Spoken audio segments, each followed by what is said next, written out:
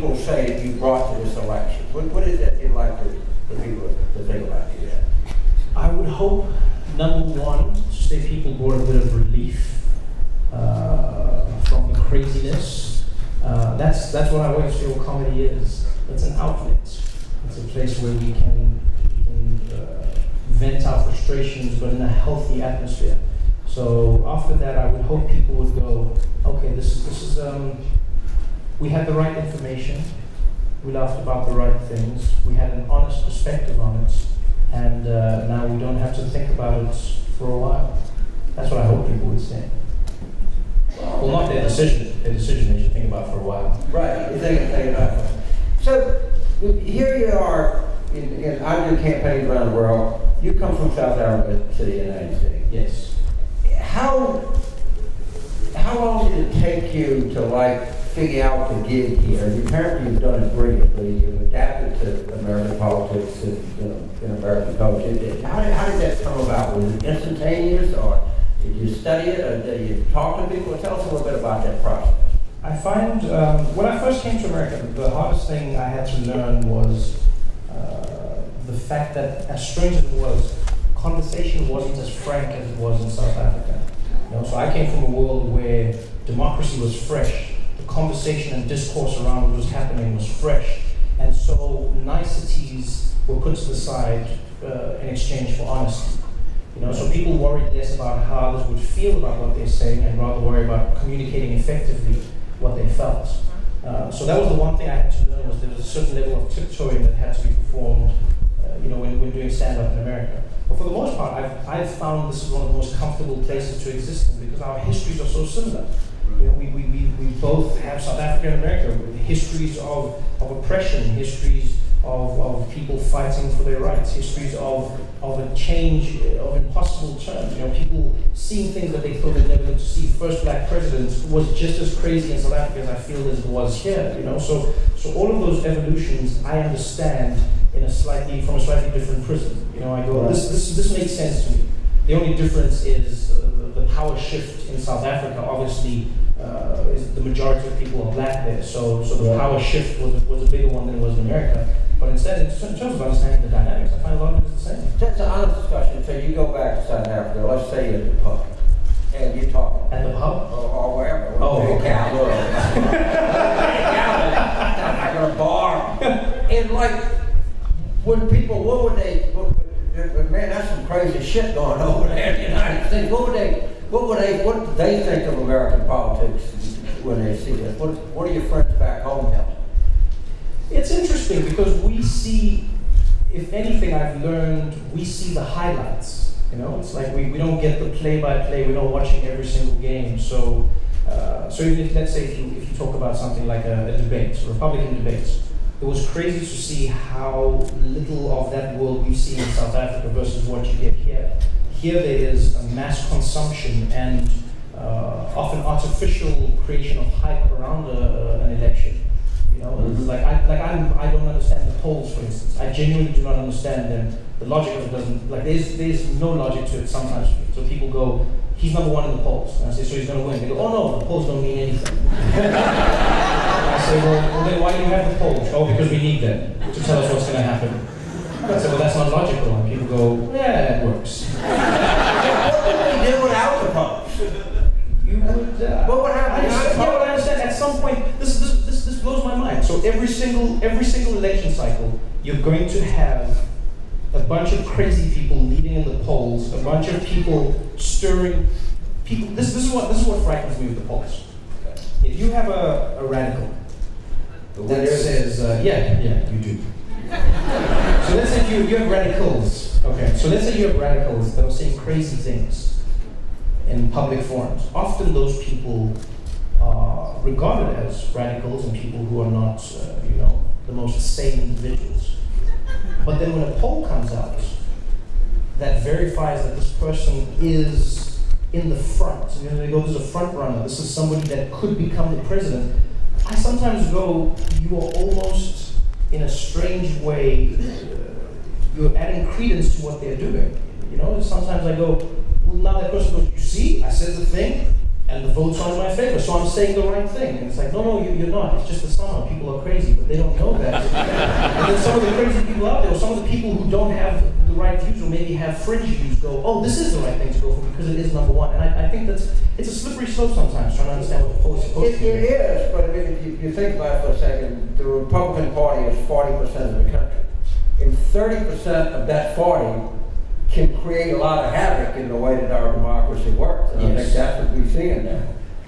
So when you look at, you look at the Republican side, and you see Trump, or you did a piece on, you did a piece on Ben Carson that I thought was utterly brilliant about him. I think he would have done it if he was in there. But, Trump is talking about the largest mass deportation in human history. Yes. Does that like, what do you think of that? How do you digest that? You're a young guy, you're multicultural, multi-everything, and you see somebody talking about, we get a forum today and says, we got to understand people are not getting a raise in their paycheck. So my boss said, you get a raise, it's good, let's deport 12 million people. How do you process that? I identify with it, strangely enough. South Africa, over the years, has been, in many ways, strangely enough, referred to as the America of Africa. They say South Africa is the United States of America, of Africa. Like we are considered to be ahead. We are considered to be extremely industrialized compared to many other places in the continent. We have a great economy, and we are considered as being the most ignorant on the continent. This is honestly true. And if you look at what's happening in South Africa, we have a lot of people who, unfortunately, have swayed towards a xenophobic sentiment because the leaders haven't given them the true answers about why things are going wrong. So when I see Donald Trump doing what he does or saying what he says, I go, I've seen that saying this back home. It's the honest truth. Someone goes up and they go, this is the opportunity. When people are starving, you can sell them any story. Hitler did it in Germany. He said, you know why you're hungry? It's because of these people. And that's the best time to mobilize anyone, is when they're hungry and when they're scared. You can give them any story because people want change. And so you can give them that change. And the worst time you find as a human being is when you're hungry, when you're afraid. You will make decisions that you would not normally make. And so when I see Donald Trump say these things, I go, I know what this is. I've seen this before. I come from a place where at times xenophobia has risen to a point where there's violence in the streets against people from other countries. And so you just have to be careful with how much, I guess, credence you give it. That's the scary thing for me. Okay, so could it, we sit here and we say, nah, this is America. Could it happen here? Could we have, like, violence? Could we have, like, people attacking a group of people because they were different than them? Do you think that could happen? It can always, attacking, violently attacking. I'm not talking about it can always happen. We are all people on the same, it's just a spectrum of how hungry or scared we are. It can always happen. It's just about who you are made to believe the enemy is. And that is often what happens, is that those in power, on varying sides, those in power are very smart at making it seem like the problem doesn't come from their side, but from another source. And then the people on the ground go, well, that's an easier thing to comprehend. It's hard for me to understand that my problems come from the fact that there is no bipartisanship in Congress, and I don't understand how the House actually works. But if you tell me that the reason I don't have a job is because of that brown fella that skipped over the border, that's something I can understand, and that's something I can do something about. And I think if you let it get far enough, you can never say it will never happen. So let's skip a little bit to the Democratic side, as you know, I'm for a certain candidate, I'll make it easy about it. But you had a very harsh criticism about her on, I think it was the Rita Dunham show or something like that. Well, it wasn't harsh. Well, but tell us what you had. I don't think it was a criticism, it was an observation. An observation, okay. Yes. Often a criticism is people assume an observation is a criticism. You made an observation that wasn't taking effect. So let's just play this sort of game and tell you something funny. If you were sitting in the green room with Hillary Clinton and she said, give me a quick piece of advice about my campaign, just between you and I, what would you tell her?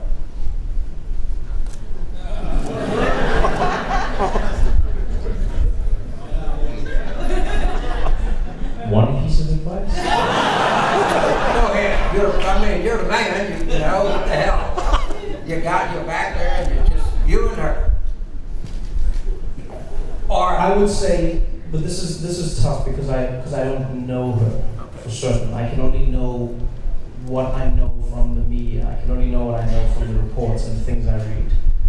But strangely, I would say to her, stop trying to be and just be.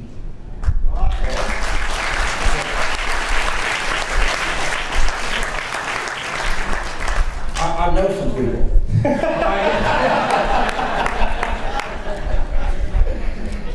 So, I want to talk a little bit about South Africa. We were talking about it. I've never been to South Africa before. I've always wanted to go.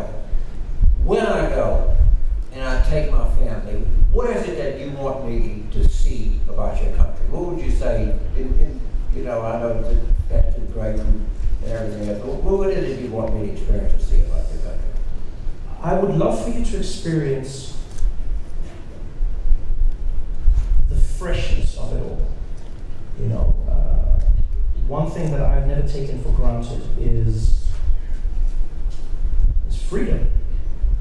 I travel to many places in the world and I've seen how people take freedom for granted. And one thing we have in South Africa is a freshness. It is a fresh democracy. It is not a honeymoon by any means. It is very difficult. And one thing I think we've learned in South Africa is that freedom is extremely hard work, which a lot of people never consider. But it's often easier to live in a place of oppression because you don't have to work hard to better the world that you're in, because you can always focus on the fact that you're limited. But once you get that freedom, you start to realize what hard work it actually is. But I enjoy the rawness of South Africa. It's a beautiful thing. I mean, I think you would appreciate it. Seeing a fledgling democracy, seeing a world of people, and also seeing, I think, an honest representation of it. Like, I always say to people, when you go, you now have equal rights. Let's say the law changes. Hillary actually said this, which I agreed with. She said, you don't change hearts, you change laws. And in South Africa, that's very prevalent. You will see things have changed. You know the law has changed, but the hearts and the minds of many have not changed. They are changing over time, but it's so interesting to be there at the very beginning, where you see that starting to take shape, and you see people evolving. And some can't even stand it. Some people go, I don't want to be here anymore. I'm going to leave, and those who have the means leave. But it's beautiful to see it in its purest form. It is uncut, brand new democracy. That's what I'd love for you to see. Now conversely, people that you grew up with, never been to the United States, and call and says, Trevor, I'm coming to the United States. What would you like for your friends in South Africa to come here? What would you like them to see and know about the United States?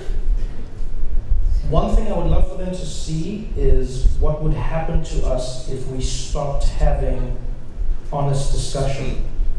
That's one thing I would love for them to see. I always say America for me is almost like a vision of the future. It's like I've gotten to time travel and see what democracy might become where I'm from.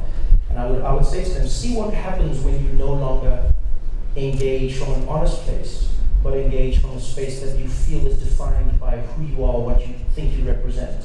Because that's one thing that throws me off when I'm here, is that the reaction to a lot of things that, let's say, anyone says in the political sphere is often driven first and foremost by the position that the recipient is in. So let me use Ben Carson as an example. Okay, Ben Carson had the comments about the Oregon shooting. He says, this is what I would have done. People should have rushed the gunman and so on and so forth. And everyone rushes to, you crazy, you crazy man, you crazy. The first thing I say is he crazy? You rushed the gunman? No, he's right. He's actually right. Yeah. If people rush the gunman, there is a chance that the person will be able to kill less people. But he is callous, and he's not considering the fact that you're talking about humans and not soldiers.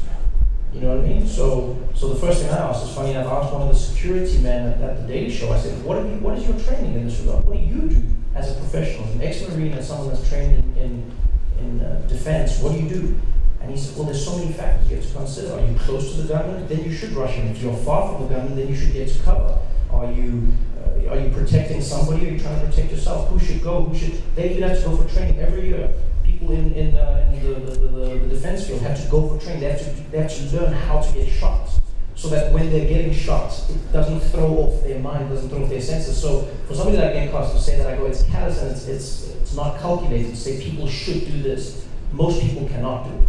But I do not come from the place of he's wrong because I stand on the opposite side of it, because where I come from, there is no opposite side per se. We don't have liberal or Democrat where I'm from. We have political parties.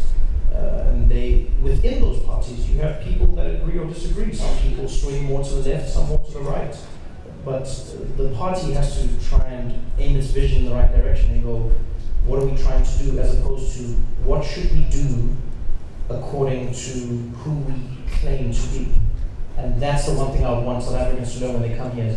Don't stop thinking for yourselves. Don't stop thinking about the honest response and the honest reaction based on what people have told you your role should be. You know what I mean? You can be a liberal person who is slightly conservative. You can be a conservative who is slightly more liberal. That shouldn't be, it shouldn't just be this divide in the middle. It's not black and white. Nuance is most of what's happening in and around us. And that's what I want South Africans to know when they come here. It's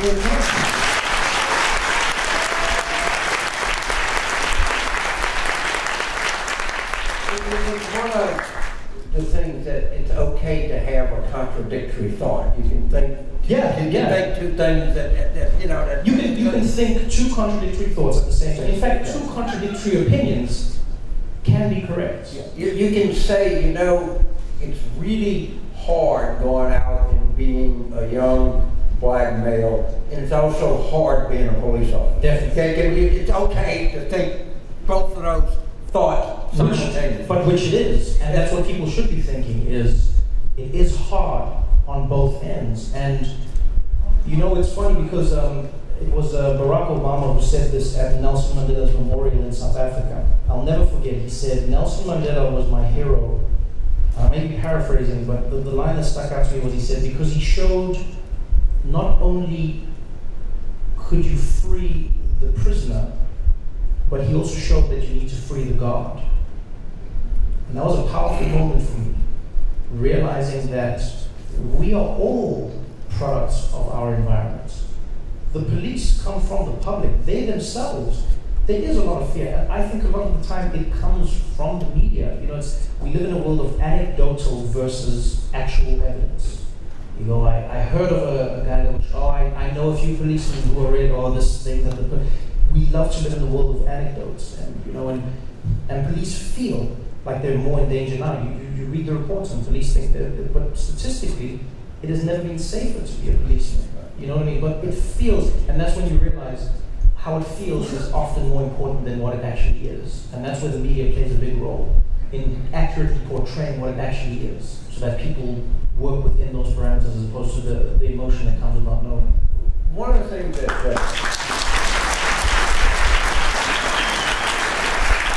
I had trouble explaining, I was in the Marine Corps, you know, I grew up in rural South Louisiana, hunting and everything as a kid, but do you find that the fascination with guns and the role of guns in this country, is it something that kind of baffles you, or how do you come at it from the outside? I don't think it's a fascination with guns. You know, there's so I'm half Swiss, half South African. Right? I grew up in South Africa, but Switzerland has some. How are you Swiss? What's a Swiss? A Swiss is an Italian or French?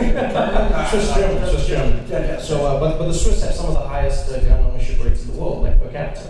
And so, but in Switzerland they don't have these issues. So, you know, again, it's about those contradictory views. I think sometimes what happens, sometimes what happens is I see people have a conversation, and the words they use sometimes throw the opposing person off to the point where no one wants to listen anymore. So often when people say gun control here, some people hear better background checks. Some people hear a 72-hour waiting period. Some people hear take my guns away. Some people here make me vulnerable to a government that may turn on me. Some people here make me vulnerable to people that may come and rob my house. Even though statistically we see that the odds of that happening, or the percentage of times that is needed, like a gun to protect you, is very low, people still have the feeling, and it's that. So when people hear the phrase, I've learned that immediately some people shut off. We saw the same thing with people who didn't want to vaccinate their children. As soon as they hear vaccination, some people hear autism immediately. And sometimes it's just about changing that. It's like let's start a new conversation. Let's start fresh. I don't. It's a touchy thing. I don't have a gun law in my constitution. I don't have an amendment that says I have the right to bear arms. I haven't grown up in that. And my country was not founded. Ironically, South Africa was founded on a bloodless revolution. So we, I guess, do not have an attachment with guns in that way. Guns are a big part of South African culture because unfortunately there's a lot of gun violence there, mostly illegal weapons. But I don't think it's an obsession with the guns so much as what the guns represent. That's what I feel it is.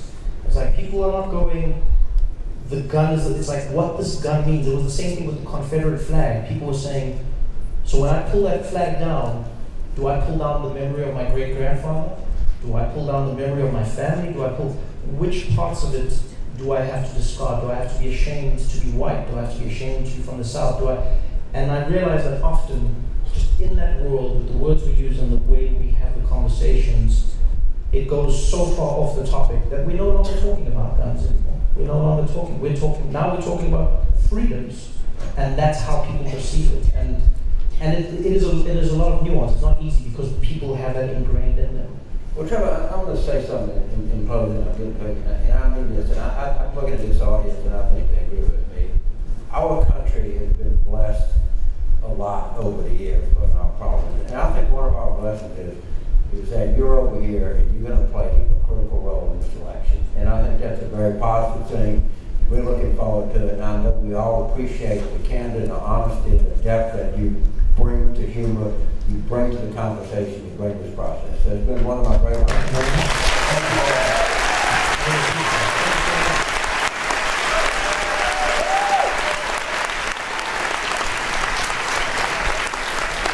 Oh, great. Give it up for Trevor Noah and Jim Carmel. Thank you so much. Thank you so much, guys. Thank you so much for a great day at Politicon. I hope you had a great day. I sure did. Party at Jeff Ross's place. It starts in an hour, right?